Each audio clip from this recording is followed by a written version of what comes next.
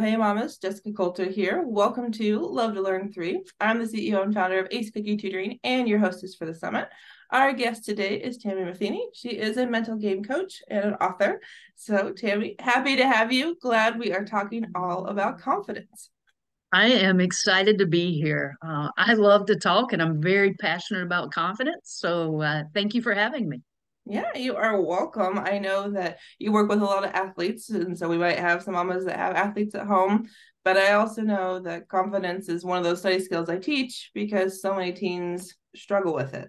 So I would like to start there if that works for you, Tammy. Just why is confidence something so many people, whether they're teens or adults, or anything in between, why is this like a tricky thing? Well, to me, I believe that it's because our society teaches us that our confidence is based on results and or other people's feedback. So I'm not going to be confident till I get that certain test score or until my teacher tells me good job. But that needs to be icing on the cake.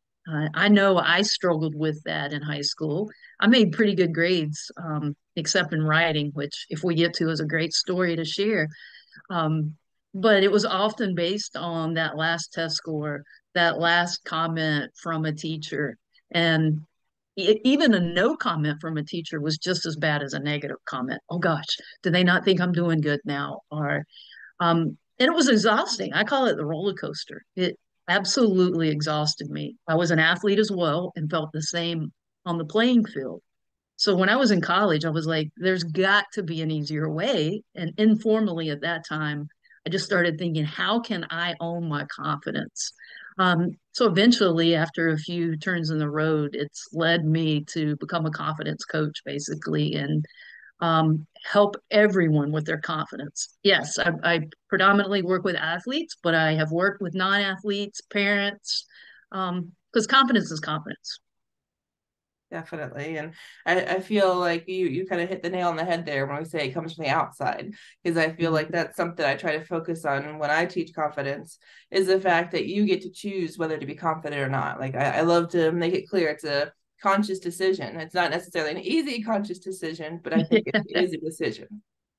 It is a decision, and but we have to teach our children, um, because otherwise they don't know how. Hmm. So it's one thing for a parent to say, "Hey, be confident." Well, okay, that sounds great, but that's frustrating for the child. I made that mistake as a coach. I would tell my athletes, "Be confident, be confident." And then finally, one of them looked at me and was like, "Do you know that makes us worse when you say that?"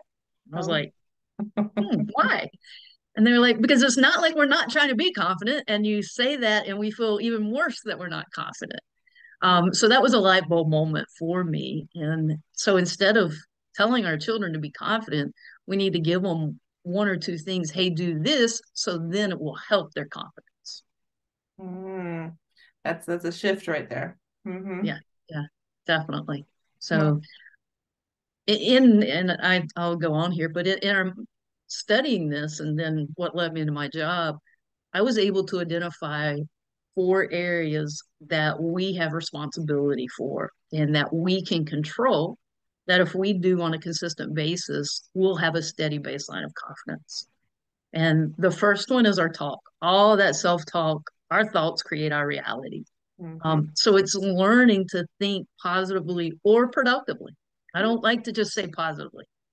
Um, sometimes that feels like rah rah, and I'll have children tell me I'm saying positive things, but I don't really believe it. Hmm. Um, That's a so if problem. they're not believing what they say, then we've got an issue. So that's when I say, okay, then tell yourself something productive, like what you need to do different for the next test, or what you're going to do this time, more productive, because we can't have two thoughts at one time. So if we have a thought, negative thought, the way to get rid of it is to kick it out with something positive or productive.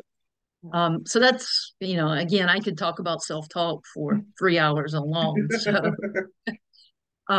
the second area is, I call it walk the walk, how we carry ourselves, our gestures, our expressions, our body language, um, because that goes hand in hand with our talk. How we carry ourselves influences the thoughts we're having. Hmm. Um, the third one is how we see ourselves. So What image do you have of yourself as a student? Um, I know growing up, Jessica, I don't know if you were the same, but I was in that era and I was in the South, and there were really heavy stereotypes about females. And females could do well in any area except math and science. Oh. I think we've broken that barrier a little bit, but it was that's what I saw myself. I had a twin brother. Okay, he's supposed to be great at that area, is not me.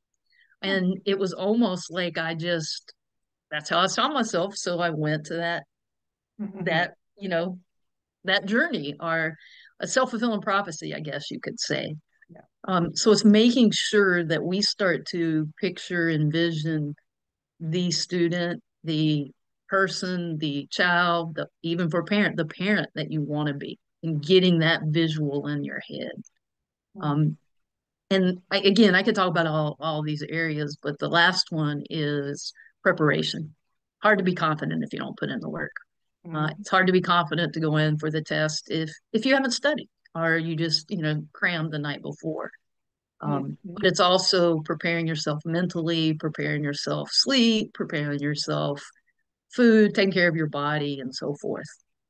So those were the four areas that I identified that if we are consistent with, we're going to have a steady baseline of confidence. Wow.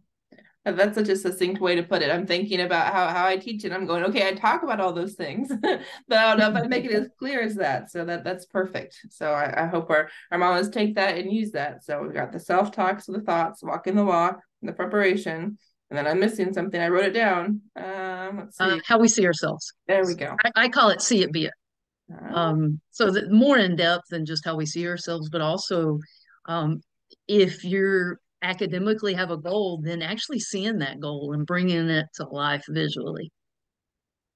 Oh, now something I know you and I mentioned right before we hopped on was this connection between how the parents feel and how their teens feel. And I see that a lot when we're talking like homework. It's like, okay, you might be doing it this way. And so your teens are expected to do it that way, but no guarantee that's actually going to work if we learn differently. But yet, confidence is a behavior ultimately. We said it's kind of a decision. So I feel like if mamas are more confident, their teens are going to feel like it's maybe okay to be confident, or maybe even they know kind of what it looks like. Um, I think to a degree, I think it's the modeling. I have seen parents, well, I'm confident, why aren't you? And that's where there's a breakdown if the parent's confident, and the child's not. But our children learn so much from modeling. So when they hear their parent get frustrated really easy with work or with relationships or with cleaning around the house, even, and there's negative comments, we're just automatically learning that. Or, dad or mom comes home from work and is negatively talking about the boss. Well, that's without realizing it, teaching the child it's okay to think negative about your teacher, which I know there probably are some negative teachers, but the negative thoughts are just preventing you from being productive and helping your grades or helping your positive outlook on life.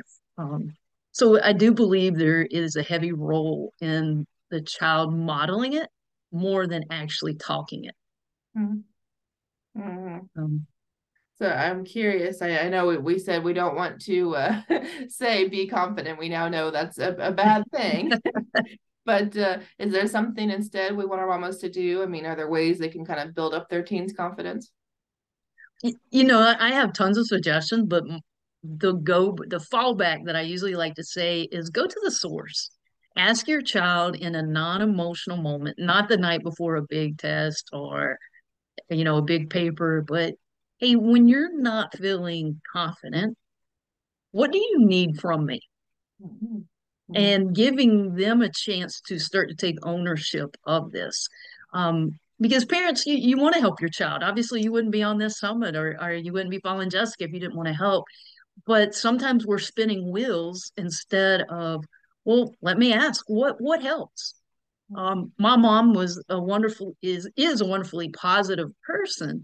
But her positive talk didn't resonate with me because I thought, well, of course, she's my mom. She's supposed to be saying that. Mm-hmm. So that wasn't effective for me. And I didn't know then I wasn't mature enough to have a communication. Hey, mom, I would prefer you to say this. But that's why I tried to challenge parents. And Ask your child what they need from you when they are struggling. Mm-hmm. Um, and then and then try to be respectful of that and give that to them. I think that's a very good point because we have teens on our hands and they're getting older. Like you said, they're maybe hopefully maturing, and it's a question of, yeah, do they know what they need yet? Or like you said, maybe they know what they need, that they don't feel like they can ask for it. Right. Yeah. And you know, even in today's world, they seem to communicate. I hate to be stereotypical in all of them, but most of our teens seem to communicate best behind the phone. So, hey, tell them, hey, text me if that's what will get them to communicate best with you on how you can best support them. Mhm. Definitely. I think it's funny. I just literally read something, was it last night or this morning, about how a mama they were trying to do some kind of a family activity and the kids were not into it. And so she just texted him, said, "Hey, when can we try this again?" And she got responses from everybody. It's so true. And yes, we don't like that. We weren't taught that way to communicate. But if we want to have good, communication with our children, we've got to learn somehow to meet them halfway or, you know, in their comfort zone. And I don't say we should just give in completely, but um, we need to at least meet them halfway. It's here whether we want it or not. Definitely. Yeah. Now, for me, I feel like there's a big connection between confidence and then like learning. Like I just feel like there has to be a certain amount of confidence to even like raise your hand in class or to even say, "Hey, I need help." Yes. And I think there's that big which came first, competence or confidence. Mm-hmm. And a lot of people think it's competence. Well, when I'm competent at that, I'll be confident. But if we want to become competent in any skill, academics, anything else out there in life, then we've got to start by working on and building that strong baseline of confidence. Because studies, and I'm sure, Jessica, you've seen them, but studies show us that the more confident a child is, the better their grades, the healthier relationships that they have, the more adept they are at overcoming any kind of adversity in their life because they may not always get the results they want, but if they have that confidence, they know they're okay, that they don't lose their identity, they don't lose their egos, they're able to bounce back a lot quicker. Mm-hmm. Definitely.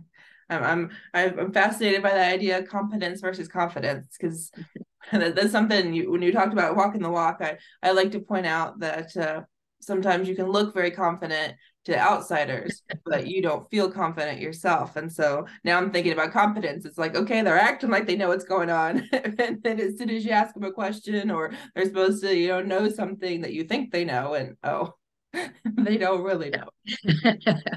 And you're right that that sometimes people do hide behind the acting.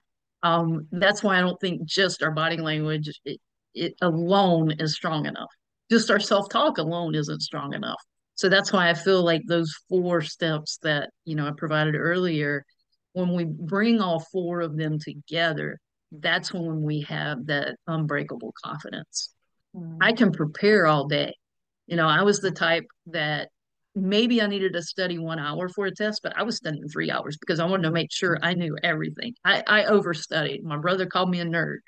Um, but if I didn't have that positive or productive self-talk, or I saw myself as not good at a certain subject, that preparation lost a lot of its power, a lot of its weight. So, I could take each one individually, and if we don't have the others to support it, so that's why, yeah, we can look confident, but if the talk isn't there and we don't see ourselves that way, then, yeah, it's surface. Mm-hmm. I have a feeling some of our listeners might be going, okay, I think my teen's confident, like he's doing these things or she's saying these things. So do you have tips for kind of how to know when it's just surface level versus like actually feeling confident? Um, I wish I did. I think I would be a millionaire if I had that key.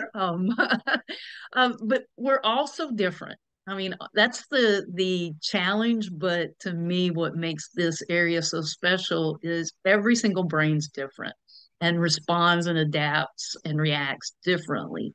The best thing is just to learn to build that communication with your child and not letting them think they have to tell you what you want to hear, Hmm. and not them having to act like you, like letting them have that space to really express who they are and share who you are. Because I think communication really is a crucial point of confidence.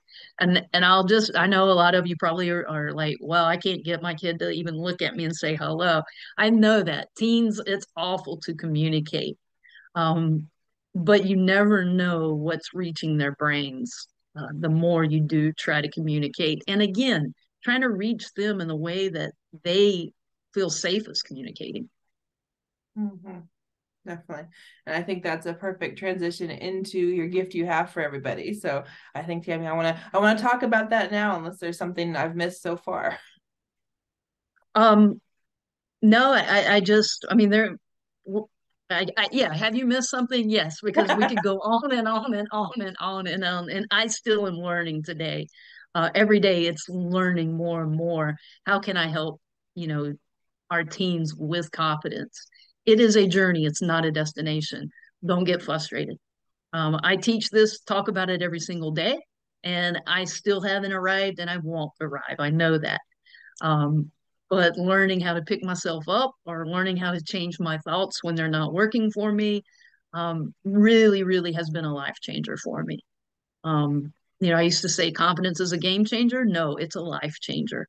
And letting your child or encouraging your child to start working on their confidence now, um, you know, will be amazing for them once they get into the real world, into their jobs, or what may be it, or relationships. I do think that's a big problem of so much relationships and divorce or issues. One or both aren't confident and they're insecure, which creates a lot of other issues. So anyway, confidence is an important place to start right now. So I have created a co-partner with a guy to create an online. It's called the Confident Athlete Program. A lot of the examples are used for athletes, but the skills, it doesn't matter if you're an athlete or not. The skills, apply to everyone. My mom is not an athlete. She's, looked at some of the videos and gone through it, and it's helped her. Um, but they're short videos for the most part, and you go at your own pace. And it's a lot cheaper than one-on-one coaching, but you're getting 2 weeks free, so it's extremely inexpensive. But try it out. You can't lose with it. You get 20 different ways to talk the talk and 20 different ways to walk the walk. And those are yours to keep, regardless if you want to continue with the online program or not. So, okay, I'll make sure that links down below for everybody so they can check that out. And then I think you were also offering something else for our parents who purchased kind of the gold VIP pass. Yeah. And if you want, oh, Yes, it'll be another digital download, that will parents in the mental game. And, I think I've given 4 or 5 tips on how parents can help, but this will be, 20 different ways that the parents can help their child with the mental game. beautiful. Okay. So another reason to buy that second VIP pass there, right? Because it's like, okay, if you liked what we talked about, there's still more. There, yeah, there's always more. I don't even have access to everything, but that's the beauty in it all. Wonderful. And I would love for our mamas to know where to find you if they have extra questions. So if you want to share your website, socials, all that good stuff.